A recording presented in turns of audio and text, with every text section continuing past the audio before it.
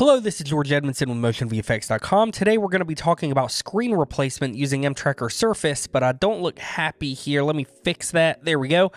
All right, I'm going to show you how to do this. On to the tutorial.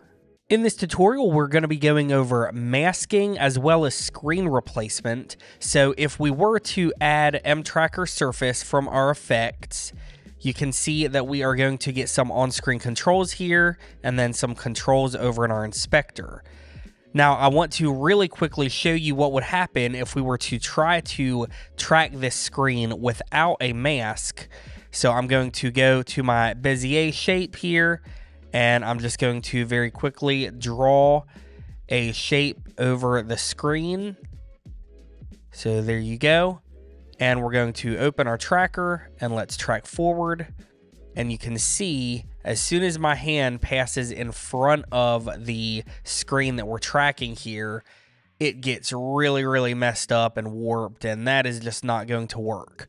So we need to add a mask on our hand prior to tracking here. So I'm just going to delete mTracker Surface and apply a new instance.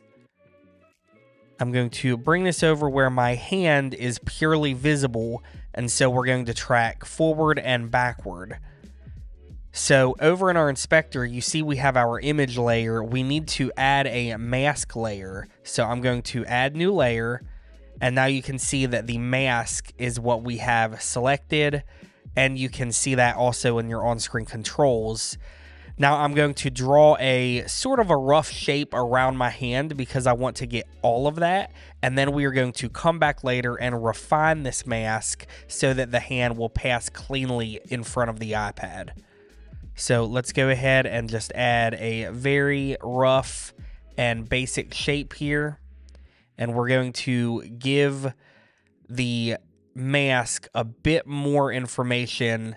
So we're going around the hand, so that any blur or even hair on the knuckles, anything like that, is going to be taken into account.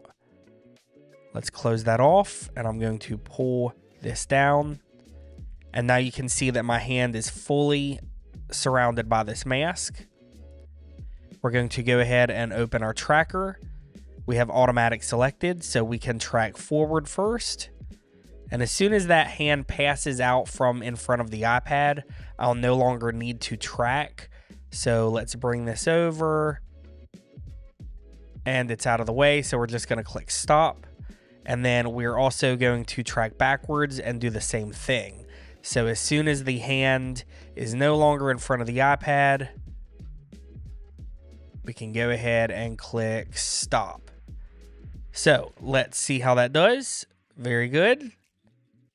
Cool. And it passes in front, and then it is gone, and we're in good shape. So now I'm going to go to the very beginning of my clip here, and I'm going to go back over into my inspector. Let's click image, and we can click our Bezier, and we can go ahead and draw our Bezier. I'm actually only going to draw around the screen itself, because that is the section that we are going to be replacing. So there you go. And I'm going to just feather that off just a little bit with our on-screen controls, and that's going to take into account some of the pixels on the outside of that screen as well. All right, go to our tracker, and now we can track forward. So you should see that now that the mask is around my hand, the screen here is in good shape. It's not distorting or anything because it's not taking into account that motion that the hand was creating. All right, so let's see how that goes. All right, the track is in good shape. Now what we can do is go ahead and add the image that we're going to add. So let's go over. We have our image layer selected. Let's go to our drop zone.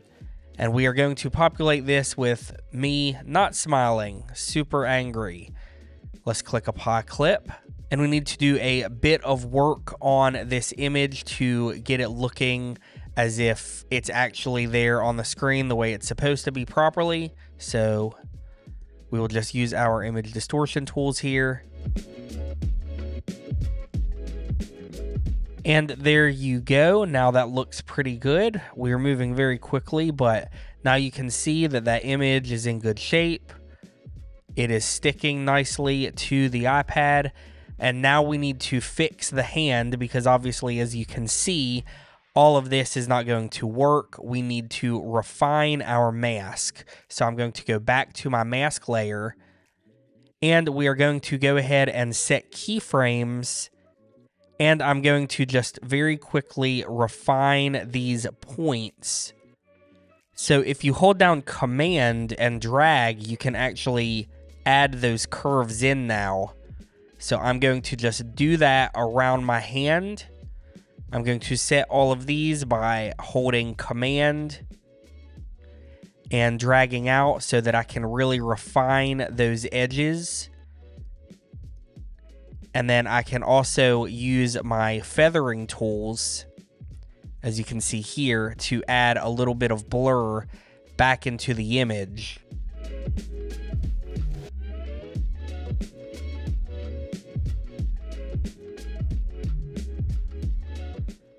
All right, and you can now see that I have gone through and I have just very quickly changed those keyframes to follow the hand.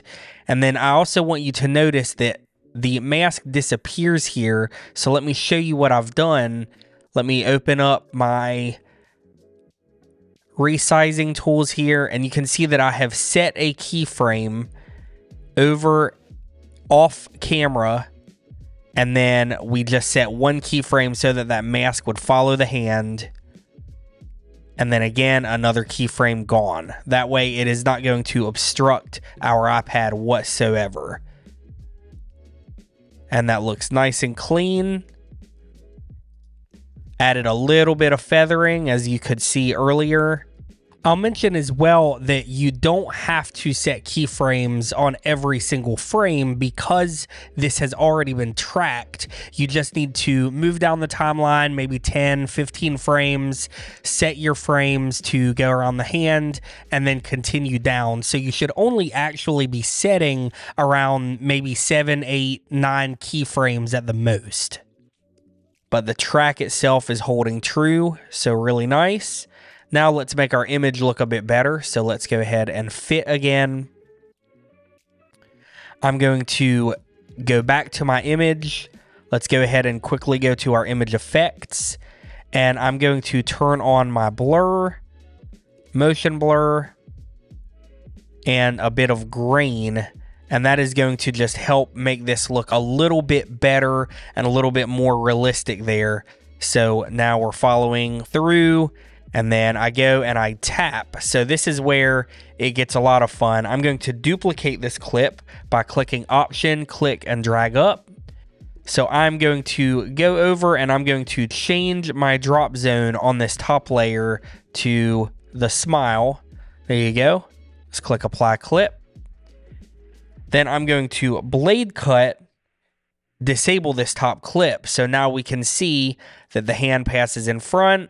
Click, and then now I'm smiling. How fun. If you have never checked out our tutorial that is primarily about drop zones, I encourage you to look at that because you can also use compound clips inside of drop zones and you can have video playing and stuff like that. So of course you're not limited to still images or anything like that. You can absolutely use video inside of these drop zones as well within mTracker Surface.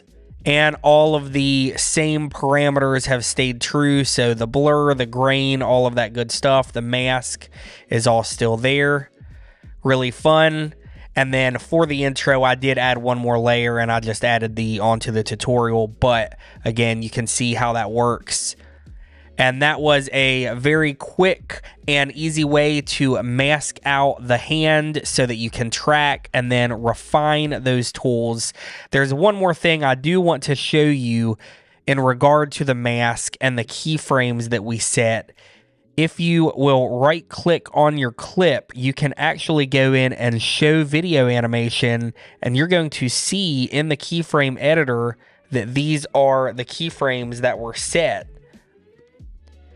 but it's only indicated by the double keyframe here. So you see there's 2 keyframes, and then these are actually not any keyframes that were changed. You can see this is where we can add or remove, but that's also a great way to very visually see that we only added a couple keyframes here. Let's see, we added 1, 2, 3, 4, 5, 6, 7, 8, 9, 10.